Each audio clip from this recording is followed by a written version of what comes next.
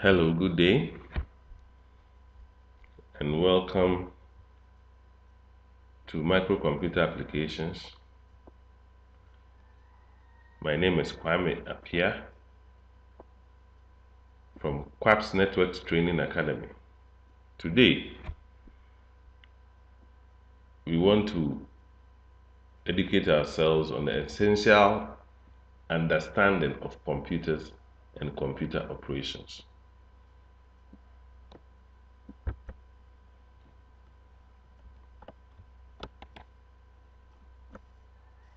The topics we're going to discuss are the term computer, 4 basic computer operations, data and information, principal components of computer,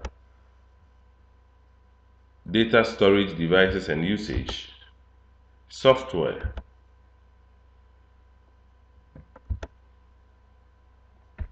What is computer literacy?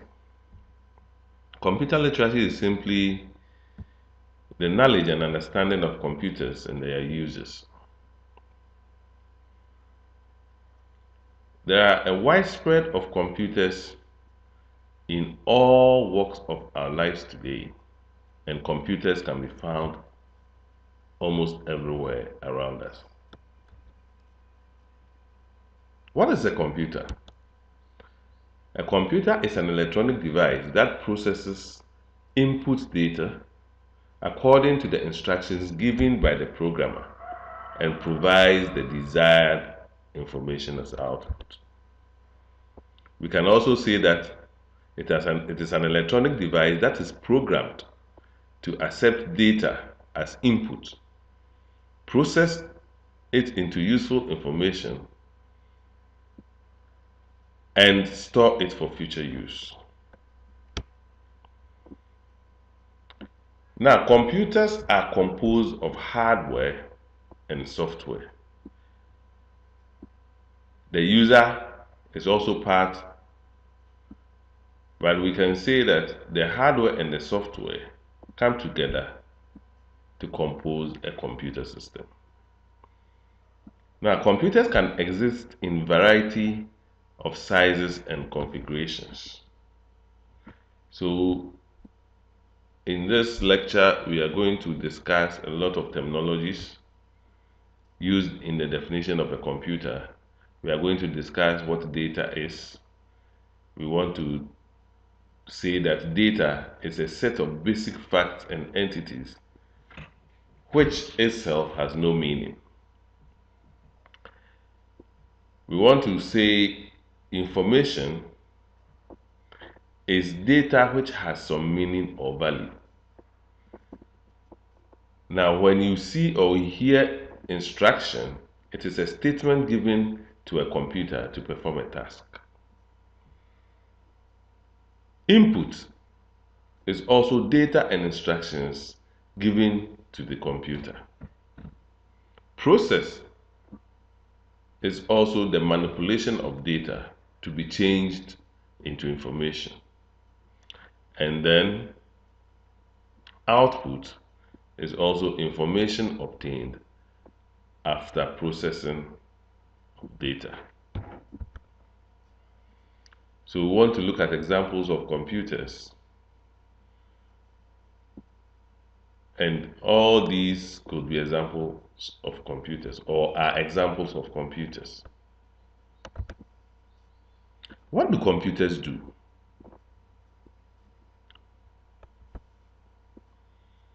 They perform 4 basic operations, that is input, process, output, and storage.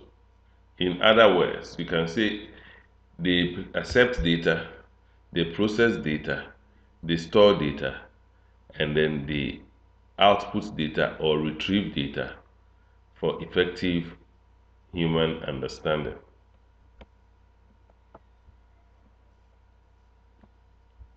So there's an input, there's process,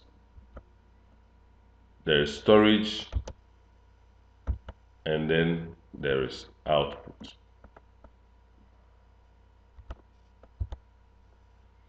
So the computer first accepts data such as raw facts, figures, and symbols. Then it processes the data into information, and we see information is data that is organized, meaningful, and useful. And then finally, it produces the stored results. We want to categorize computers, and we say that the classification of computers is based on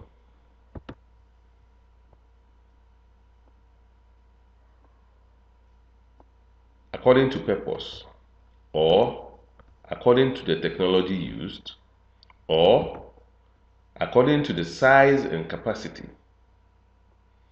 So if we want to classify computers, we can classify them according to their purpose.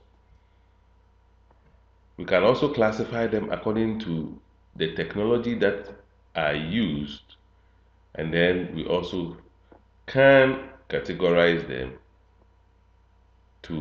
according to their size and capacity. According to purpose. Now, computers can be categorized or classified according to the utilization of the computer for different uses. And according to purpose, we have two main purposes. We have what we call the general purpose computers. Now, these general purpose computers follow instructions for general requirements such as sales analysis, financial accounting, invoicing, inventory, management information, etc. And these are all called general purpose computers. So you get yourself, or you find yourself in an enterprise or a particular firm, and you see computers that are being used to prepare sales analysis. Those same computers also can be found in the accountant's office, that is used to prepare income statements for financial accounting, and then for invoicing, for inventory, and all other general purposes are called general purpose computers.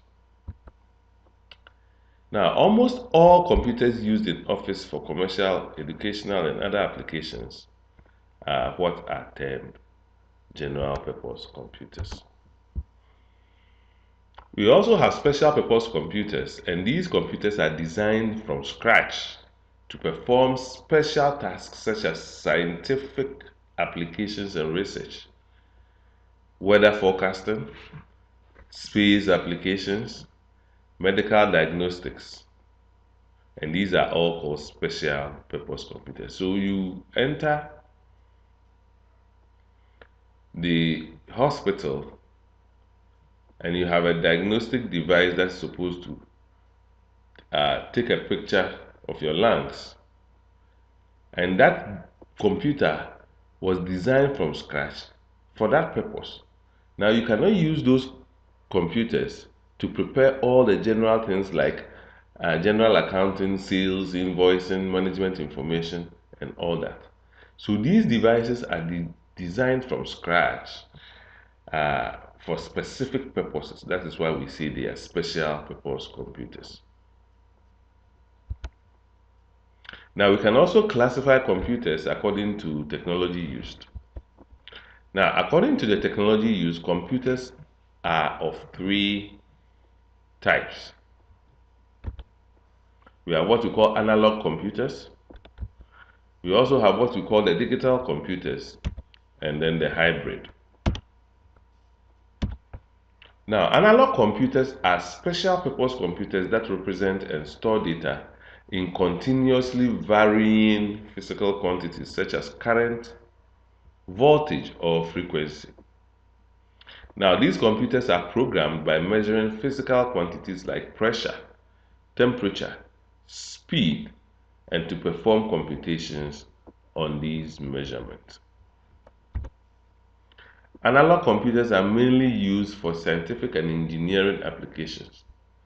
Some of the examples of analog computers are given below. The thermometer. Now, it is a simple analog computer used to measure temperature. A thermometer, or in a thermometer, the mercury moves up or down as the temperature varies. And then we also have the speedometer, a car speedometer, which is another example of analog computers where the position of the needle in the dial represents the speed of the car. In a nutshell, analog computers simply are able to measure in between discrete values of either one, in between 1 or 2. They are able to measure continuously varying points where they are able to measure fractions in between discrete values. Let us also not lose sight of the fact that we can also have thermometer and speedometer of the digital version where their processing are of discrete values of zeros and ones.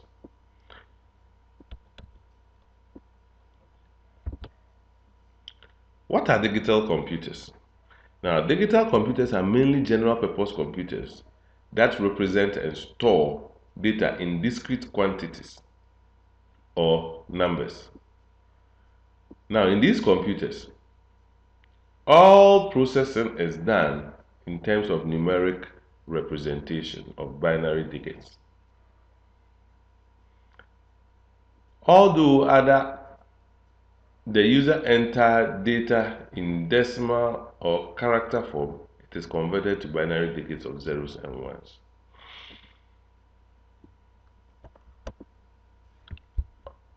Almost all computers used nowadays are digital computers. And as we move on, we will discuss in detail the components of these computers in subsequent sections. Now, a hybrid computer incorporates the technology of both analog and digital computers. Now, these computers store and process analog signals, which have been converted into discrete numbers using analog to digital converters. Now, they can also convert the digital numbers into analog signals or physical properties using digital to analog converters. Now, hybrid computers are mainly used in artificial intelligence, robotics, and computer-aided manufacturing, which we also call, or which as examples as process control. Now, we can also classify computers according to their size and capacity. So, computers that fall within these categories are supercomputers, mainframe computers, mini computers, microcomputers. So, what are supercomputers? Now, supercomputers are the biggest and fastest computers, which is mainly designed for complex scientific applications. Now, they have many central processing units which operate in parallel to make it as a faster computer.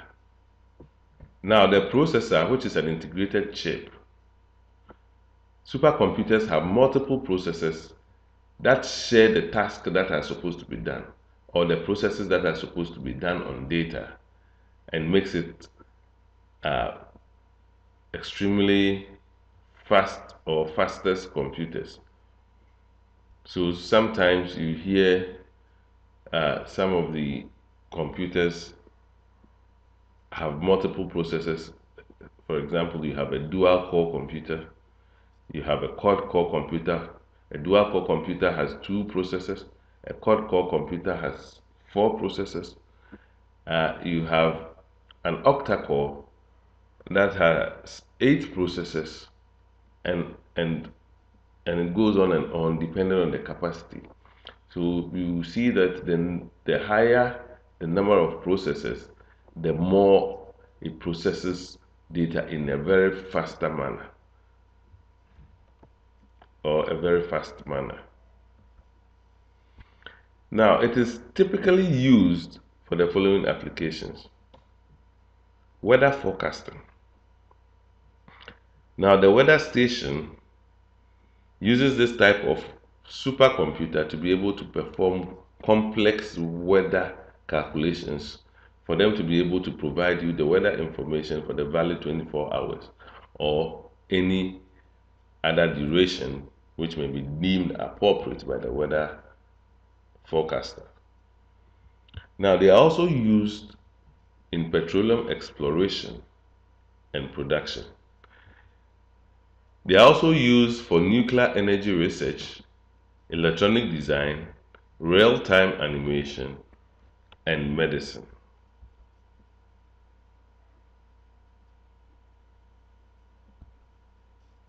Now we want to talk about a mainframe.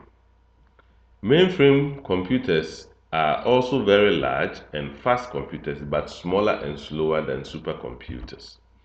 Now these are used in a centralized location where many terminals are connected to the computer, and thus allow different users to share a single CPU. Now they have a very high memory, several hundred megabytes, and can support thousands of users. Now these type of computers can be found in the railway and airline reservation. They can also be used or found in the banking application, and can also be found or used in commercial applications of large industries and companies.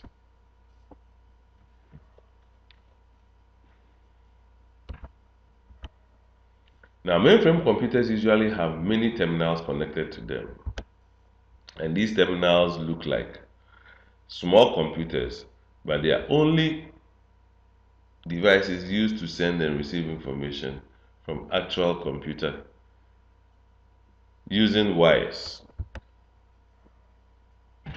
Terminals can be located in the same room with the mainframe, but they can also be at different buildings or cities. Now, large businesses, government agencies, and universities usually use this type of computer. What is a mini computer? Mini computers are medium scale, smaller, and generally slower than mainframe computers.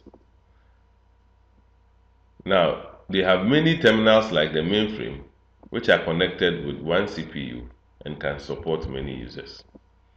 But the cost of a mini computer is very less as compared to a mainframe, and therefore it is mainly used in applications where processing can be distributed among several mini computers rather than using a mainframe computer.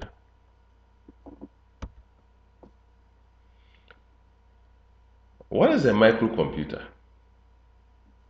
Now, this type of computer is the smallest digital computer which uses a microprocessor as its central processor, or the CPU.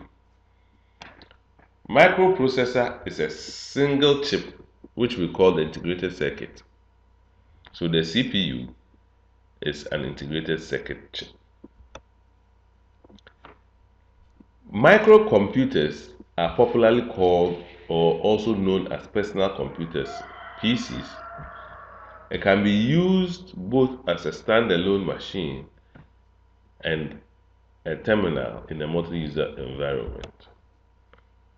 Now, these computers have become very popular nowadays due to very high processing power and memory.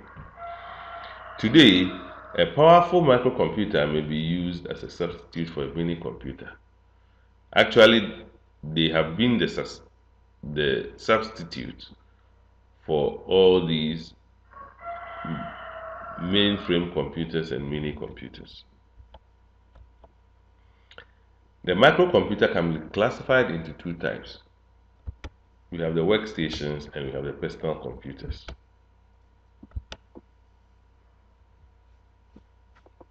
We want to look at the different portable computers. We have the laptop, we have the notebooks, we have the palm tops or the handheld computers, we have the wearable computers. So these are examples of microcomputers, and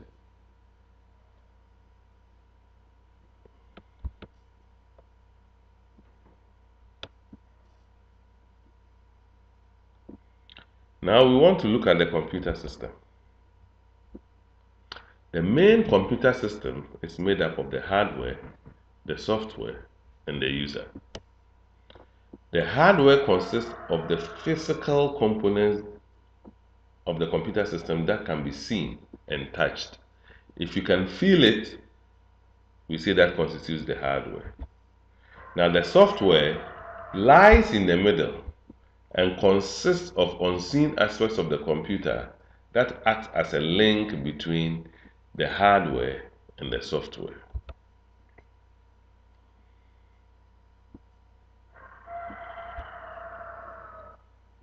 We want to look at the four primary components of the computer system. We have the keyboard and the mouse, which are the main input devices. We also have output devices as monitor and speakers, which are the main output devices. We also have processing devices, which is the central processor, which we have already introduced as an integrated circuit, which turns data into information. And then anything that has been processed will have to be stored for future use. And the memory is the component that holds data for all other things to be done in the computer system. Now, what is an input device? Now, input is the process of sending data and instruction into the central processing unit. Hardware used to enter data and instruction is termed as an input device, or is termed input device. Now, these devices accept instructions and data from you, the user. The mostly commonly used ones include the keyboard and the mouse. Now, the others which are also input devices but are not the main input devices are called computer peripherals or peripheral devices.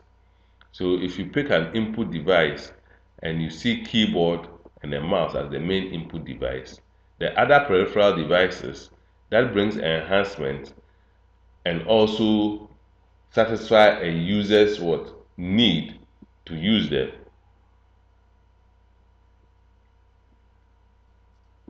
We have examples such as the touch sensitive screen. We also have the microphone for voice input device. We also have the optical mark recognition for the reading of barcodes, image processors, and we also have the scanner, the magnetic card reader.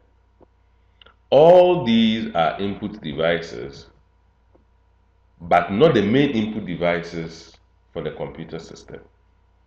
But they become input devices as peripheral devices as and when they are needed for use. So here, the arrows here show input devices, and then you can see input device, you can see a microphone, you can see a digital camera, You can also see the keyboard, which is the main input device. You can see a mouse, which is also an input device or the main input device. You can see a webcam, which also sends data and instructions into the computer system for processing. And then you can see a scanner and many others we cannot mention here. What is an output device? Now, output is the process of getting information out of the computer system. So hardware that conveys information to a user is called output device. And the main output devices are the monitors and printers. Now, there are basically two forms of monitors. And today we can see there are several forms because newer technologies have emerged. We have what we call the cathode ray tube, and we have the type that we call the liquid crystal display. Now, the CRT based screen or monitor looks similar to a television set.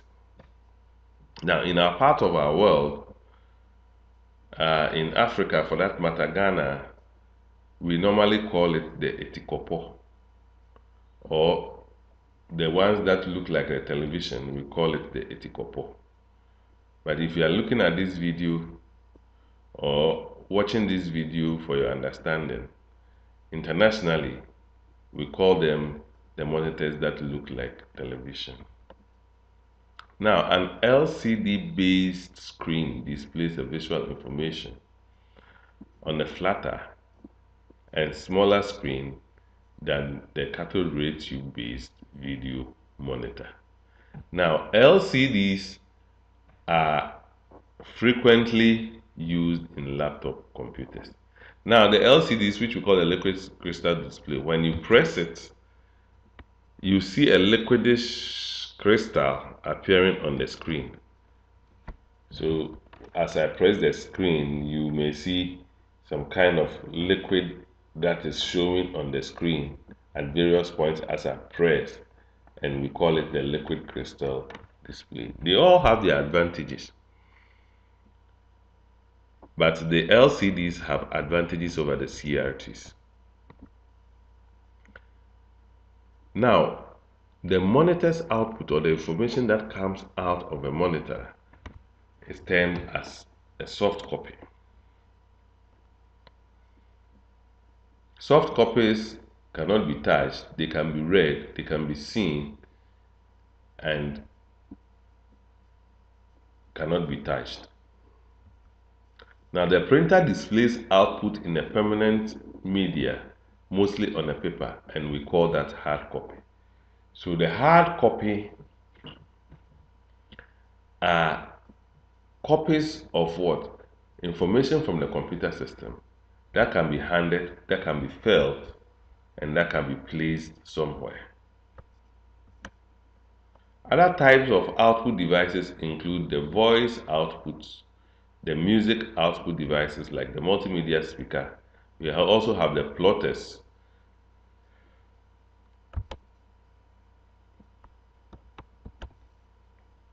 So you can see the arrows pointing to some of the output devices we can talk about.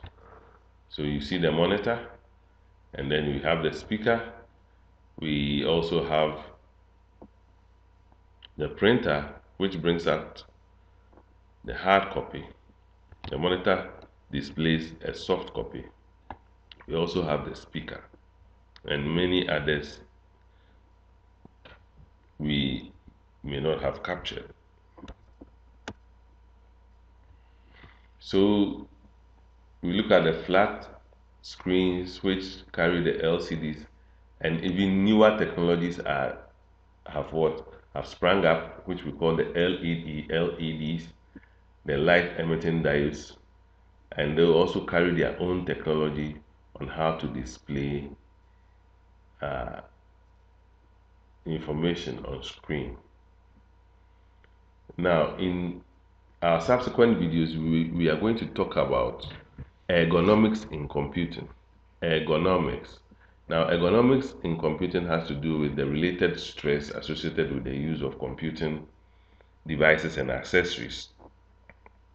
And when we discuss that, we are going to know, or we are going to learn some of the advantages of using an LCD over CRTs with respect to repetitive strain injury that happens to the eye and their solutions.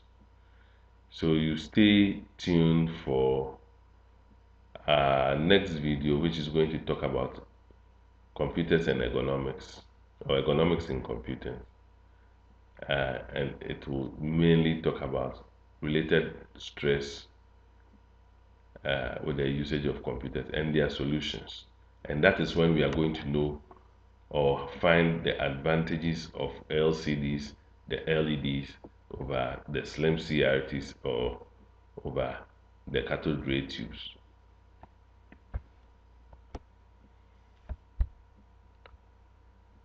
What is processing?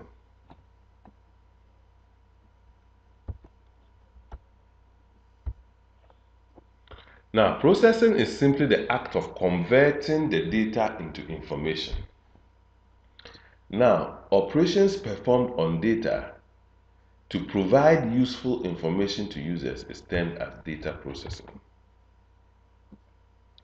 Now, the input device feeds data, raw or unprocessed facts, into the processing unit. And the work of the processing unit or the central processor is to use the program that is stored to manipulate the input data into information required.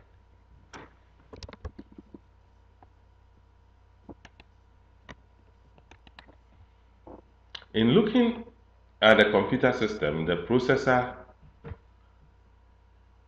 is not exactly visible, but can be found inside the systems unit.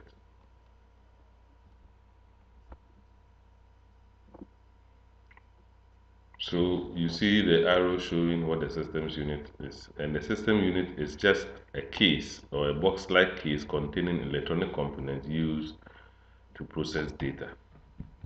So the central processor itself can be found in the system case.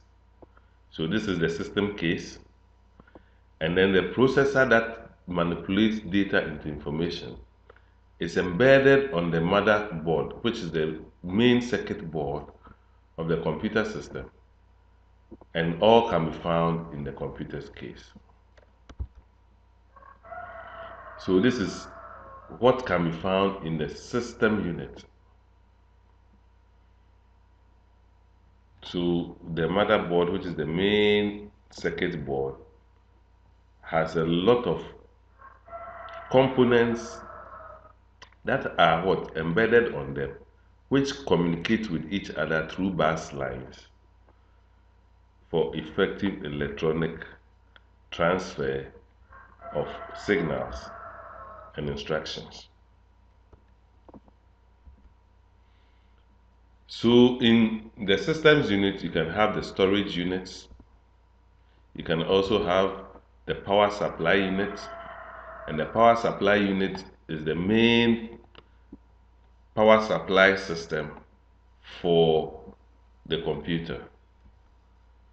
And then you have the central processor. This is the central processor, or the processor that is found on this motherboard that changes raw data into meaningful information. And then we also have the memory. Then we also have the video card. Then we also have the sound card. So the power supply unit, we have the optical drive, we have the floppy diskette drive, we also have the hard disk drive, we also have the motherboard, and then we also have expansion slots.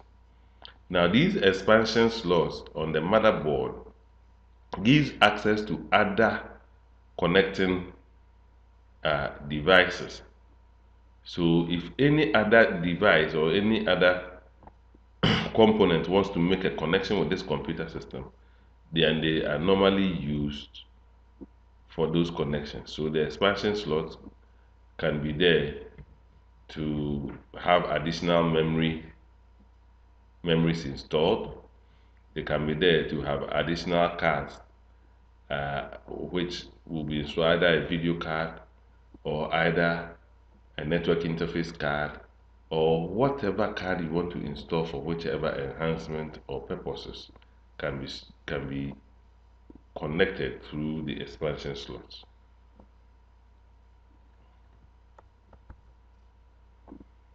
So the components of the systems unit are what I enumerated here. You have the power supply unit, you have the data cables, you also have the hard disk drive, you also have the optical drives, you have the motherboard, you have the video graphic card, you have the memory, you have the central processor, and then you have the fan that cools the central processor.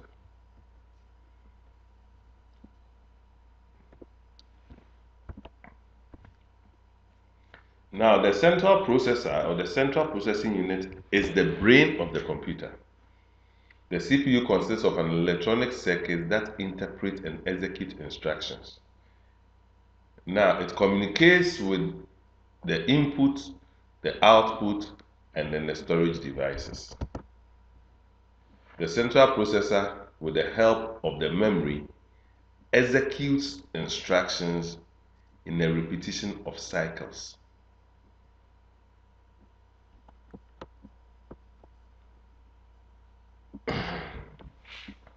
So the processor executes instructions with a repetition of cycles, and we call them the machine cycle. And these are consisted in 4 steps. Now, the central processor is made up of the control unit and then the arithmetic logic unit. Now, the control unit fetches an instruction and data associated with it from the memory. Now, the memory is a storage system where data and instruction actually it is what holds whatever is being done in the computer system. So the memory is there to hold data or that is being worked on in the computer system, and it's dependent on electricity. So when a computer is switched on, the operating system boots into memory. Now it is from the memory that any information that has been sent into the computer system resides. And then when it is found in the memory, the control unit fetches an instruction and data associated with it from the memory.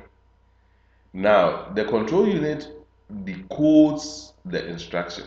So when the instructions has been sent to the memory by the user, the control unit decodes the instruction that has been sent and then leaves it to the arithmetic logic unit to execute that instruction. So the arithmetic unit, after execution of the instruction, stores the results back into the memory. So the first 2 instructions, which has to do with the fetching of instructions and data associated to it from memory, and then the decoding of that instruction, is what we call the instruction time, I time. Now, steps 3 and 4, which has to do with the ALU, executing the instruction and then storing the results in memory, is what we call execution time. So the first 2 operations of the processor is called the I time, and then the last 2 are called execution time.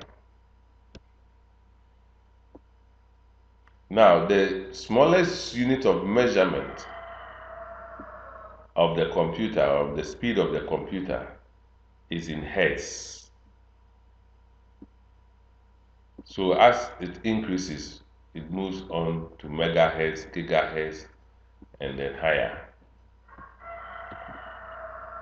So these are all examples of processors. We have a processor made by Intel as a company, and then we have the processor made by AMD also as a company.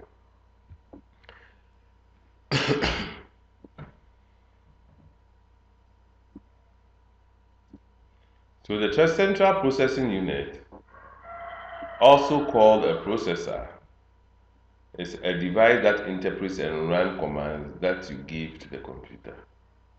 Now, it carries out instructions and tells the computer what to do.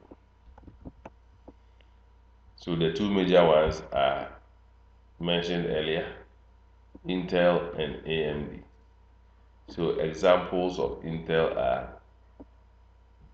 Core 2 Duo, AMD Turions are also examples of what AMD processors.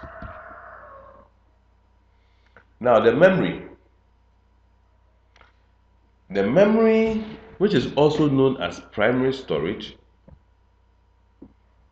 is the temporarily holds a place for data and instructions. Now it works with the CPU to hold instructions and data in order to be processed, like I explained earlier. Now memory is the first place data and instructions are placed after being input. Processed information is placed in memory to be returned to the output device. It is very important to note that memories can hold data only temporarily because it requires the continuous flow of electricity, as explained earlier. If current is interrupted or light goes off, data in the memory is lost. Memory is in the form of semiconductor or silicon chip that is contained inside the computer system. So this is an example of a memory. Now this is a simple circuit board that has a lot of integrated circuits on it. And I believe these integrated circuits on it are the components that are able to store or hold data and information when there's a continuous flow of power in a computer system. Now we have two types of memory. We have the read-only memory and then the random access memory.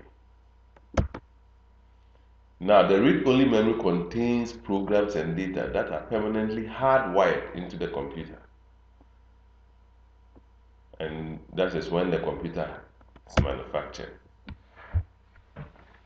It is read and used by the processor but cannot be altered or edited by the user. But the random access memory gives the user access to data in the RAM randomly. Now, RAM can be erased or written over at will by the computer program or the computer user. Now, the amount of RAM has increased dramatically in recent years. Memory is measured in bytes, and a byte is usually made up of 8 consecutive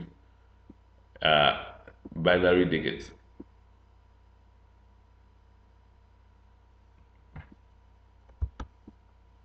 Bytes are usually measured in groups of kilobytes, megabytes, gigabytes, and terabytes, and even more.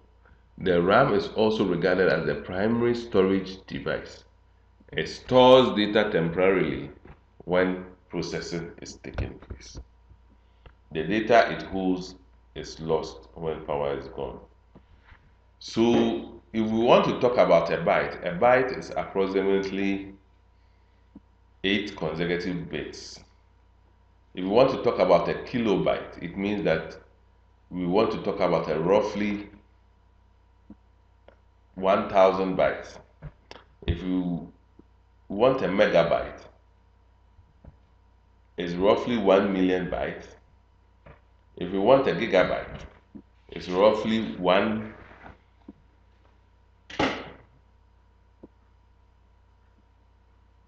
billion bytes.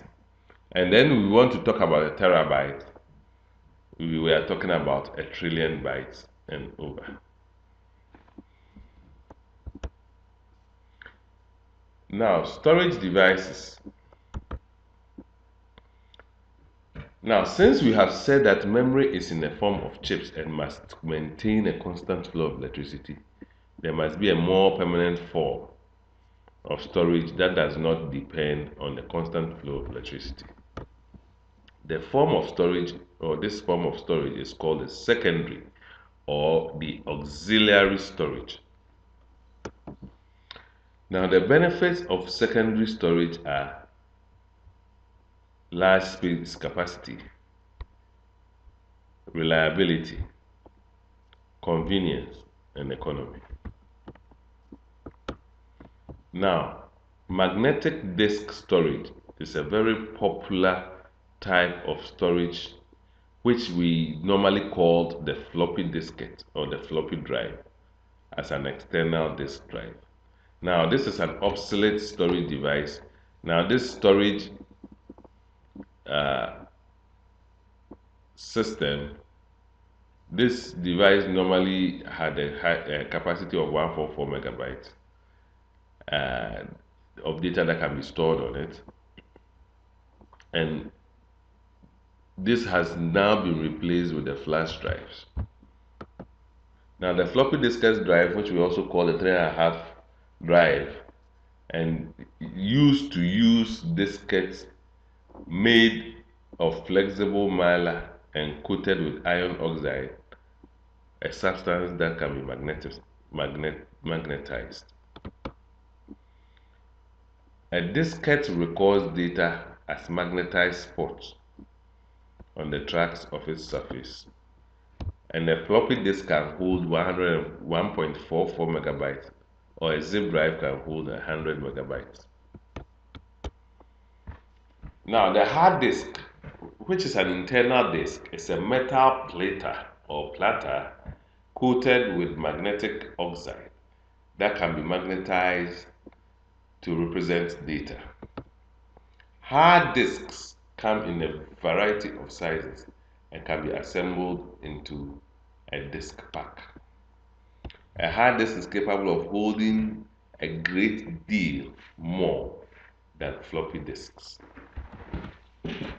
Hard disks for personal computers are measured in gigabytes. Remember, a gigabyte is roughly 1,000 bytes or 1,000 floppy disks. So this is an example of a hard disk. So while the size of data capacity of a hard drive is very important, the speed of accessing the data is equally important. Files on hard drives can be accessed significantly faster and more conveniently than floppy diskette drives or floppy drives. Included in the list are other types of storage. We have the CD-ROM or the DVD read-only memory. Now, the CD-ROM, which we call the compact disc read-only memory, can hold up to 700 megabytes of data. The DVD, which also called a digital versatile disk, could also hold 4.7 gigabyte capacity, which is about 7 times that of the CD-ROM. Now, all these type of storage systems have become obsolete or are becoming obsolete with the advent of new technology.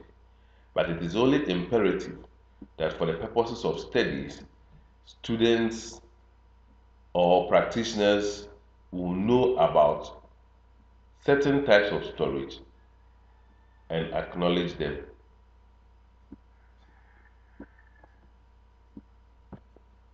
Now, the flash drive is also one of the secondary storage devices which we normally use today. So in order to protect the data on your hard drive, you should have a backup system. A backup system is a way of storing data in more than one location for easy access when there's loss of data.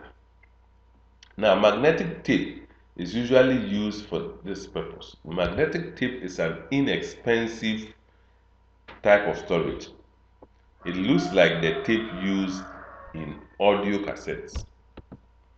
In order to function properly, a computer system must have all four types of hardware: the input, processing, and output device. If you have any question, you can type in the YouTube column and I'll respond to you. God bless you and thank you for being with us. The next thing we are going to discuss